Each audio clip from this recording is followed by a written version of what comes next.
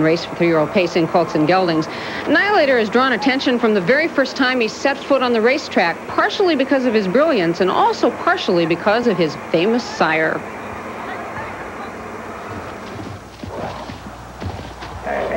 In the 5 years since NIATROSS has retired, virtually every record in harness racing has fallen. Money records, time records, almost all except one. NIATROSS, now 8 years old and its stud in upstate New York, is still the fastest standardbred in the history of the sport. At one time, he was also the richest. In the summer of 1980, he paced to a record in the Meadowlands Pace, the first $1 million race.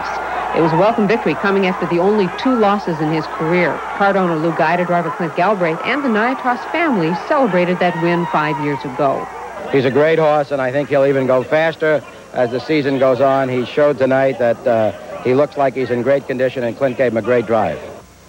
Guida was right to think that NIATROSS could go faster. A few months later in Lexington came the crowning jewel in a career, a time trial against 2 running horses. He's in the final eight. NIATROSS is going to be the fastest ever in the sport. He races the wire. NIATROSS, 52 and 4 record performer, approaches the wire. 3/4, 21 and 4. And NIATROSS is home in 49. 1/5. You've seen it. 149 and 1 is now the standard. Nobody had gone faster before. Nobody has since. But this year, one came close, and appropriately, it was a horse of whom NIATROSS could be proud if he understood. That horse is Annihilator, the son of NIATROSS, who is the fastest racing standardbred in history. The world record started early for Annihilator. Last summer in the Woodrow Wilson, it was the fastest mile ever by a 2-year-old. Annihilator then wintered in Florida while his owners planned an ambitious 3-year-old season for him, an assault on the money title by way of the Meadowlands Pace and other races, and a possibly more serious assault on his sire's time trial record. Early in the season, trainer Bill Houghton was suggesting that a mile in an inconceivable 1:48 might be within reach.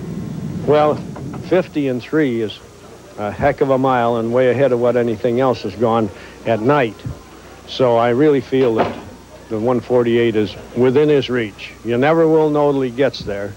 And I've never been one to brag on anything like that, but I really feel that this horse has that ability. The Meadowlands Pace was nearly routine, a win, a world record of 150 and 3, and headlines. Annihilator was the most famous standardbred in the country as a result of the pace, the subject of features in Sports Illustrated and People magazine. The next level was even more speed, and in a near exhibition race at the Meadowlands, thanks to spirited competition from Falcon Sealster, the race record came. Annihilator with long and powerful strides, and Bill O'Donnell urging him on. They're after the world record. Falcon Sealster is racing in second. They're coming to the final 16th. It's only Annihilator against the clock. Falcon Sealster in pursuit. They're coming to the finish. O'Donnell going to work. Here's Annihilator. Here's the final time. 1:49 and 3. This is the fastest race mile in history, and just 2 ticks off the time trial record of NIATROSS. Annihilator, another devastating performance. It was only the second mile in history below 150 and just 2/5 off NIATROSS's time trial record, a remarkable feat since time trials are often a second or more faster than race times. Yeah, he's an unbelievable horse. It doesn't matter any kind of racetrack, though it's real hard to get over this track real fast, and clay track would knock another second or so off that, I think. There were challenges ahead for Annihilator, a win on a track smaller than a mile. His only career losses had been on 5 ace-mile tracks, and a win in one of the traditional classics. Both were accomplished in the Little Brown Jug, and Bill Houghton thought that might be enough to make him Horse of the Year. I certainly think he should be. You never know how they'll vote, but I don't think you could have asked any horse to do any more. Of course, the Annihilator crew wanted something else, that all-time record of 149 and 1, but rain at Springfield, wind, and a failure at DuQuoin, and cold weather at the Red Mile have made that impossible. He will retire as the fastest racing standardbred ever, but his sire will have the overall record a bit longer. Annihilator has a chance to go over the $3 million mark in career earnings tonight. There is a special challenge. He suffered his only loss on a mile track last week at Garden State.